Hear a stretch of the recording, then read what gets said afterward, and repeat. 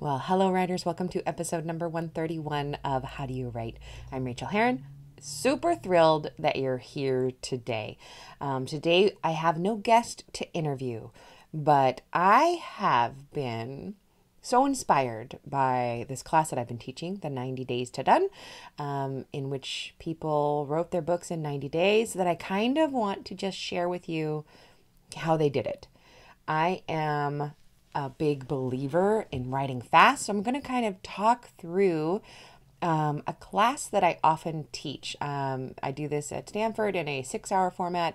I've done it in a 1-hour format. I do it in a 90-day format in 90 Days to Done. And now I'm going to do it in about 20 minutes. So sit back, kick up your heels, maybe grab a piece of paper to jot some ideas down. This is how I do it. This is how I teach to do it. Hopefully something in what I say will spark your brain and get you to writing fast and get you to finishing your books if you're not doing that already. If you are doing that already, congratulations, and listen along in case I give you some new tips. So I am a huge believer in writing quickly. I do not believe that writing more slowly produces good books or better books. It does produce good books, of course, but it doesn't produce better books than you would produce if you were writing quickly. In fact, it's the opposite. The longer we take to write a book, sometimes if we've taken 2, 3, 5, 10 years to write a book, that means that during that process, we were all kinds of different people. Like, especially if you've taken more than a year to write a book, you have changed in that time. If you take 3 months to write a book, you are the person who is writing this book to the best of your ability at that time. You have the ability to hold on to all the concepts and the overarching themes. You don't forget them because you have put the book away for a month or for a couple of weeks. You're holding all the plot threads together a lot stronger, more strongly. So I have this theory that faster written books are more cohesively structured and a little bit more emotionally impactful. I have seen that in my own writing, so it's apocryphal. I've seen it in friends' writing.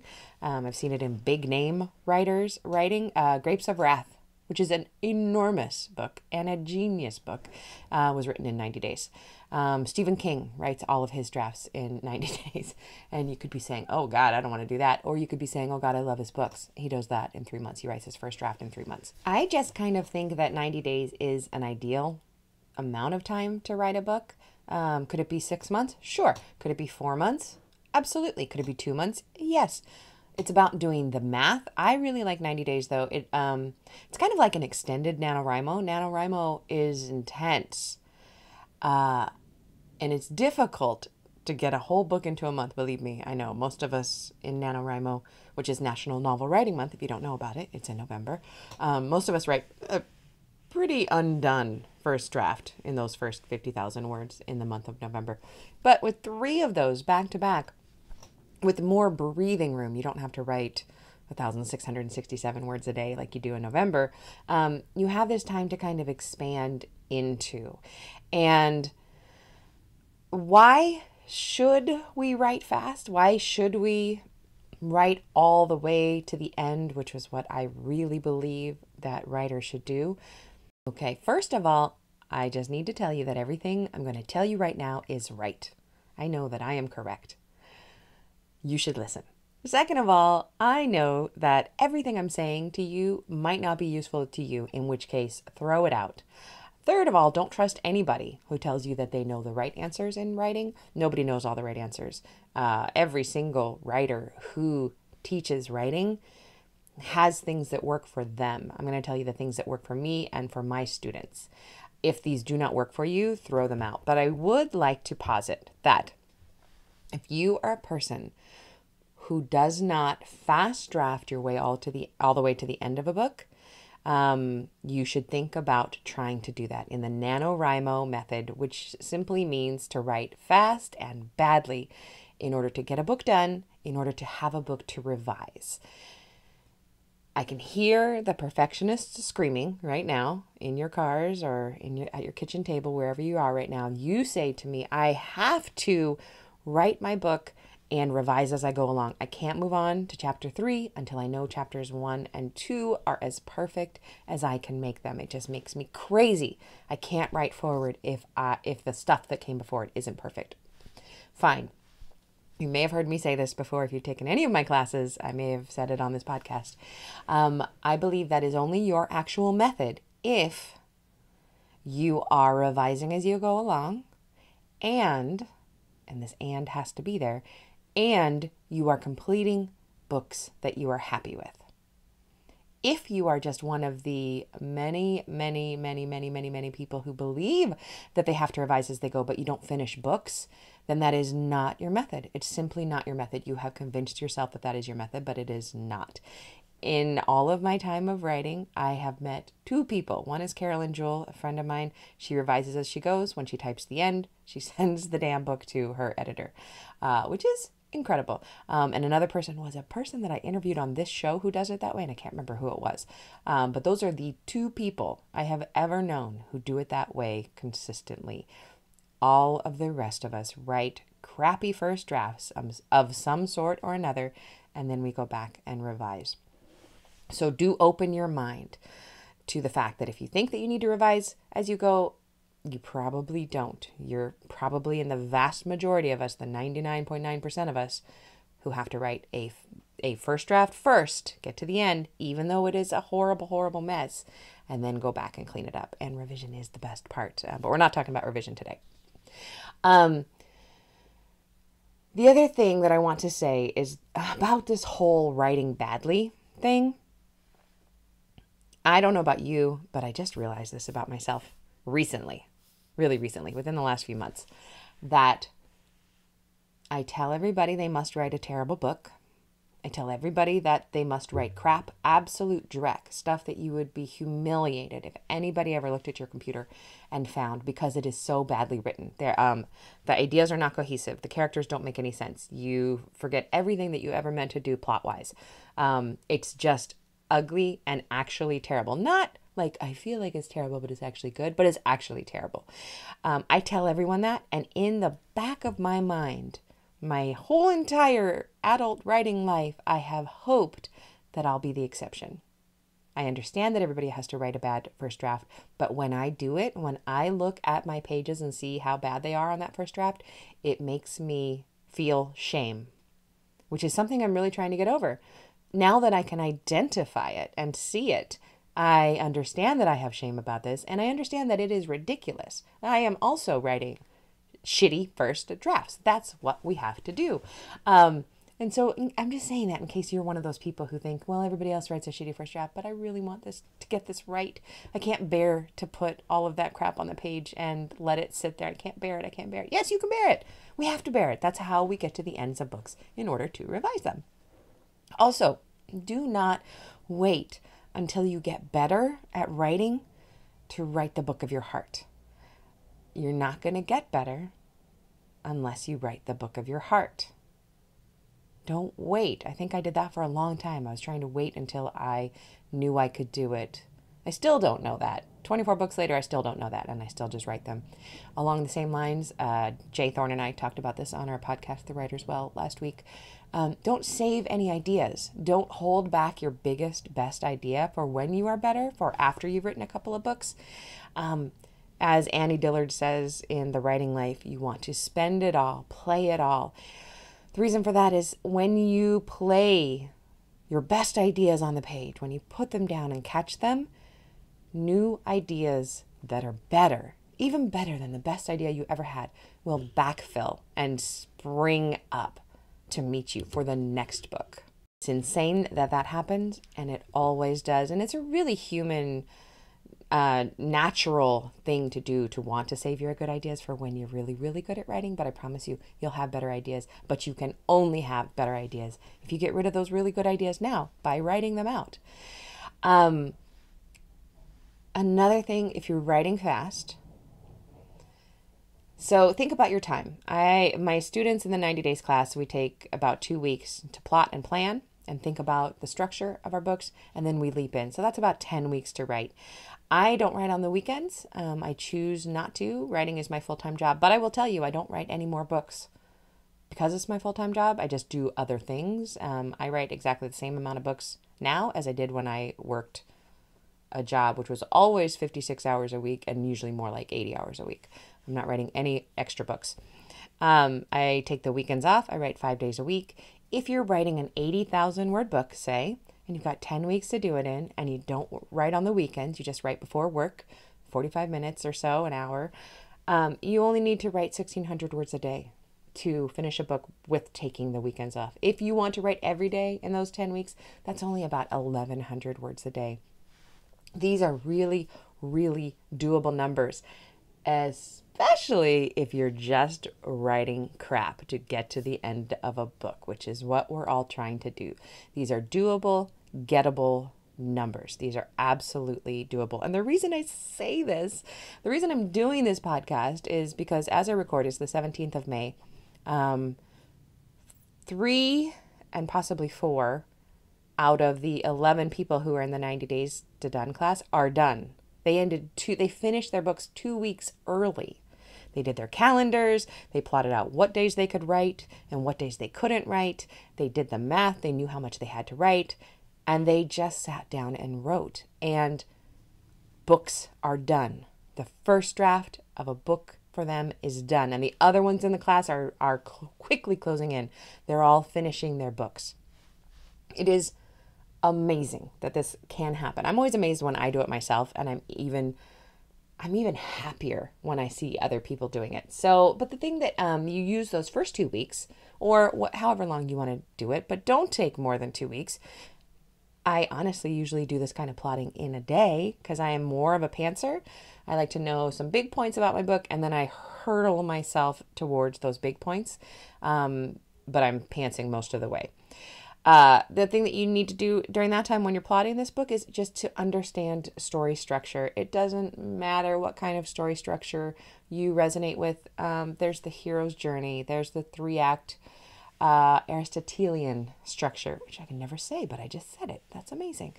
And let's see what else. There's story grid structure, which, damn, there's a lot to know in there. So that kind of overwhelms me. I do love it, but I don't use it. For me, the thing that broke story structure apart in my head is the book I always recommend called Story Engineering by Larry Brooks. Story Engineering by Larry Brooks. When I read it, I finally understood what the 3-act structure was trying to do because, I have a master's in writing and I never knew what the 3-act structure was because the 3-act structure is Act 1, beginning. Act 2, what the hell is happening here? It's too long. I don't know what to do. And Act 3, resolution. I did not know what to do in that huge Act 2. Larry Brooks breaks up Act 2 into 2 acts. So he talks about the 4-act structure, which if you've ever taken a class with me, this is what I use, 4-act structure, because each act has to do something completely different. And just very briefly, just to tell you how Larry Brooks structures it and how I structure my books, this is going to be the 2-minute overview of story structure. You have a hook to get the reader into the book. And a quick aside here to say we all use different terms to talk about the same damn things. The same damn things are happening at the same time in story structure, but one person may call it a hook or something else, and other people call it other things. So if you've been confused about that, that is why. So the hook gets you into the book, something interesting that happens. Then we use the first act to show our hero in status quo, what their lives look like as it is today. At the end of Act 1, we have an inciting incident that plunges our hero of any gender into a new world, into a new problem that they didn't know that they would have to face. That's at about the 18 to 25% mark of the book is where that inciting incident comes in. Right around the 50% mark, we get a context shifting midpoint where what the hero thought they wanted is actually not what they wanted. It's even bigger or harder or better or worse. Something changes. The example I always use is super simple and trite, but it works for me, is that at the inciting incident, perhaps our wife found lipstick on the collar of her husband's shirt. That's what plunges her into trying to figure out, is this marriage what she thought it was? Is she who she thought she was, which is much more interesting. At the 50% mark, perhaps she discovers that the color of the lipstick that she found on her husband's shirt is actually the shade her sister wears. So now we are not dealing with a story about a woman coming to terms with her marriage and trying to figure out what to do about it. This is a woman now who can't trust anyone around her, who doesn't have the family system that she thought she did. That just made it bigger, harder, worse, right? So something always happens around the context shifting midpoint. This can be oftentimes death. If you have a large death in a book, death is a very good thing to put in the 50% mark because you can never be the same after it happens. Same thing with sex. If your characters are going to have sex, 50% mark is fantastic. They are different people afterwards to each other than they were in the moments before. So there's your 50% context shifting midpoint. At about the 75 to 80% mark, we have the dark moment where all is lost.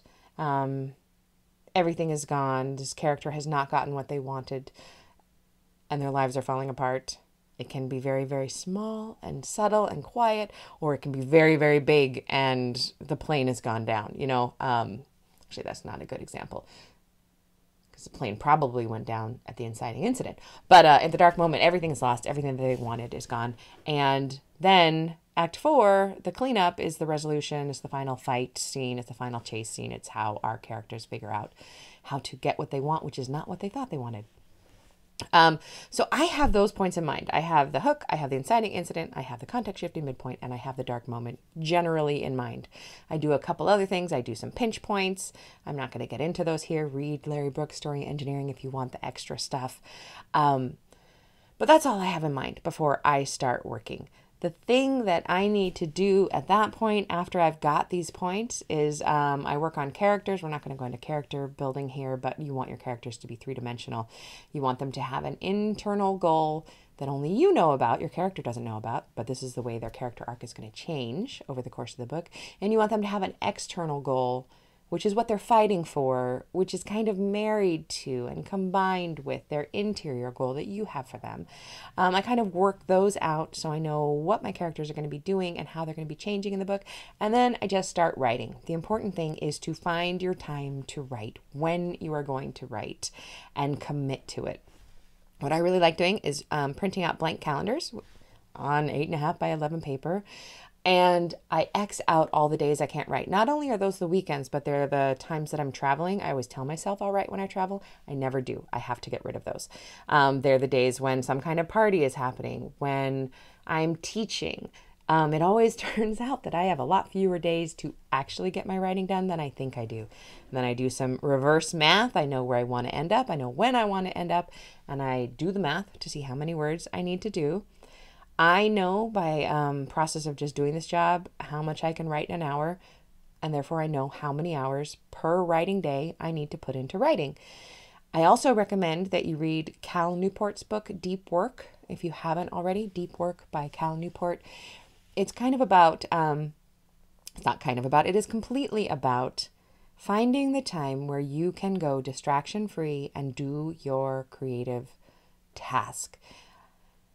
It doesn't take a long time. Even masters at their craft, we're talking the Picassos and the Churchills, the people who are the best at their job, can't do creation for more, they can't sustain the deep work creation for more than 3 to 4 hours.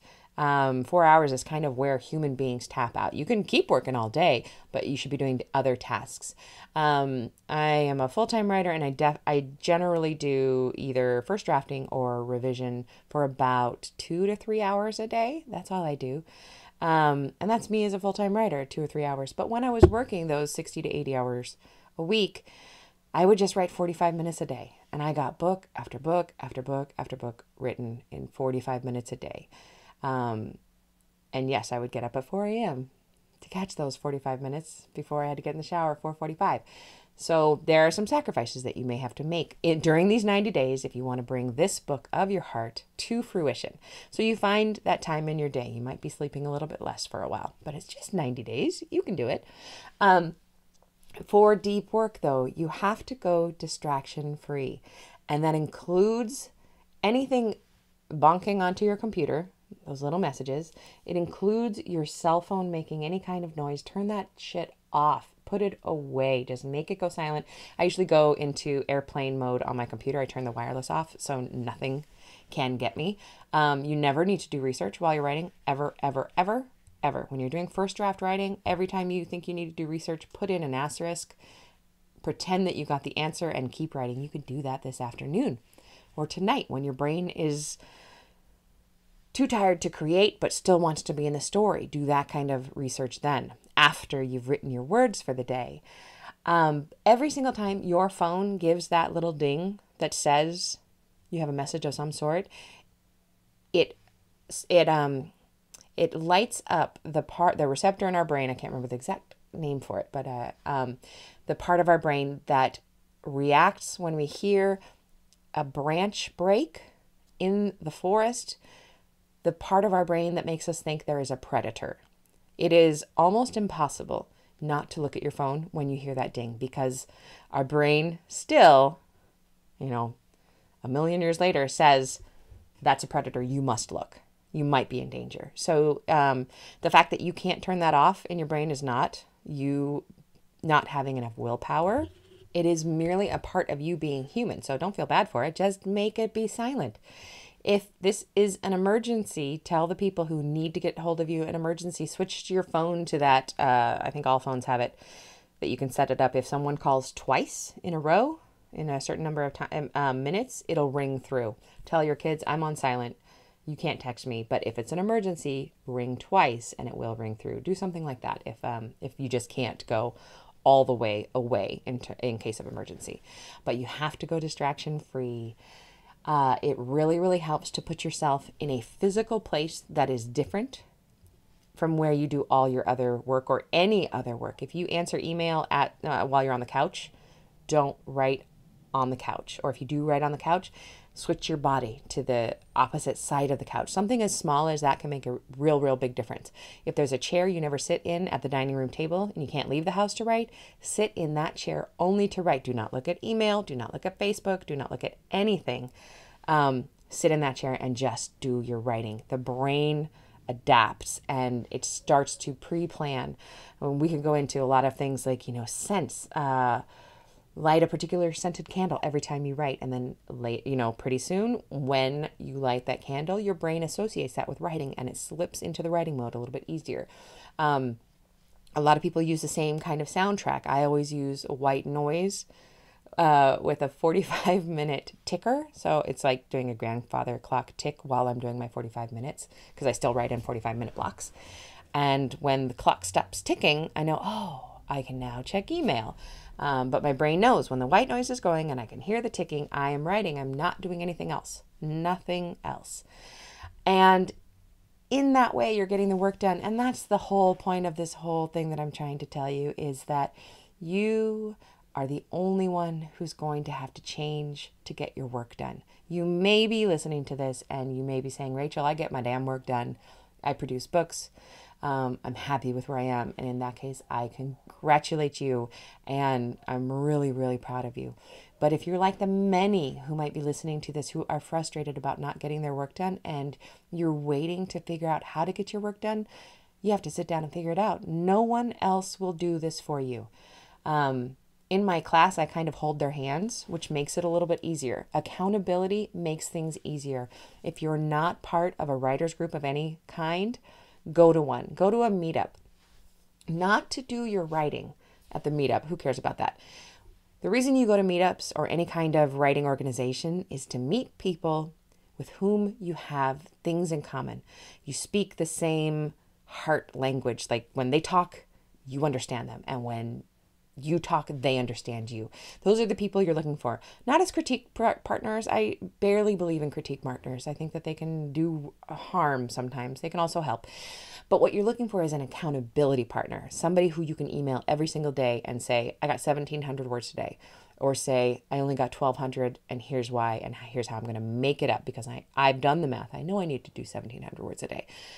That's what you're looking for. You need that accountability. Well, I guess you don't need it. There are some people who do not need that. I am a person who really, really likes accountability. Right now, I'm doing a marketing accountability with a very close friend. I'm a bad marketer. I don't do it well. And I'm not doing ads. I just hate doing, Facebook ads and AMS ads. So I and a friend are just going hard at it. And she emails me what she's done, and I need to email her every day what I've done. And for that reason, I get it done. I am accountable.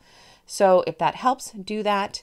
But again, if you want to be a person who writes books, or even just one book, if you want to be that person, no one's ever going to help you the way that you have to help yourself to get the work done. You have to take it seriously. You have to sit down. You have to commit. If you're a person who has a hard time starting a book because you can't decide which one to start, well, look at that. You might have spent a whole year not starting a book because you couldn't decide what to start. Whereas if you just picked one, any idea, arbitrarily, you'd be done with the first draft in 3 months. And then you could start writing another one, or you could start revising that one. You have choices when you're doing the work. It is hard to restrict yourself to one choice. And it always means that you're leaving good choices behind. It always means that you're making the right decision in some ways, and it always means that you're making the wrong decision in some ways. And we just kind of have to accept that. If you can't figure out how to end a book, eventually you have to pick a way. And by picking a way, you are necessarily leaving all the other ways out. Yes, that hurts, but it's just the way it works. And it's just the way books get done. And it's just the way you use up these ideas and better ones fill in behind it. I want you to have that feeling. So I hope that some of the stuff that I've talked about today is helpful. Please go over to howdoyourwrite.net and let me know. Leave a comment. Tell me what you're struggling with. It's just a joy to talk with you guys today. And I'm going to leave it at that. Just my voice telling you to write a book in 90 days. Please do it. If you want to get on the waiting list for the next class, which doesn't happen for another 3.5 months, you can always shoot me an email at Rachael@RachelHerron.com. Spelled funny. Look it up. Or leave me a comment over at howdoyourwrite.net. But that's not what this is about. This is about you deciding to do your work and to finish your book. You can do it. I know you can. Please let me know how it goes. And happy writing to you.